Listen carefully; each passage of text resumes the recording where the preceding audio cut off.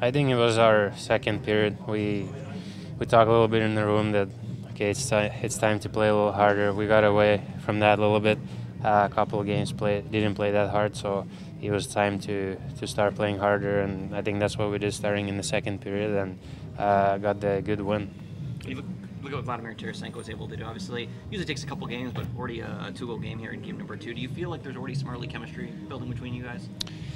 Well, with the players I'm playing right now, and even before, like it's easy to adjust with those type of guys, and obviously like Rhino is an amazing player, really smart player, so it's always easy with that guy. And then Vladdy, he can score, he can make plays, he's very, very dangerous player when he has the puck on his stick, or even without the puck. So playing with those two guys, it's always gonna try and be as dangerous as possible.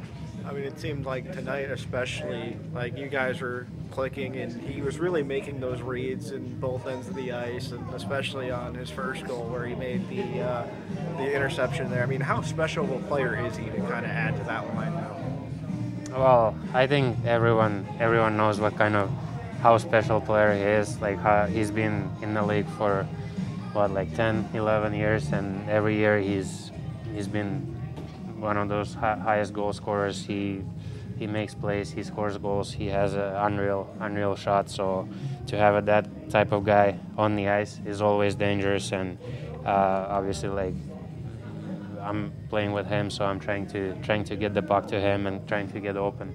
Did you expect the chemistry to kind of click that quickly? It's been 2 games, and even the first one, it looks like you guys were finding each other pretty much every time you're on the ice. Yeah, he's actually that type of guy who came in and he just started talking right away. He wants to find out like what we're doing here, what we want to accomplish, and like what kind of plays we're making. So when you have a guy like that coming in and trying to find out everything, he reads the game really well. So it's gonna happen quicker than with the guy who doesn't ask questions and doesn't find out how we play. You talked about, you said Sam Reinhart's a real smart player. How does that translate into when you're playing with him? What does that mean for you on the ice?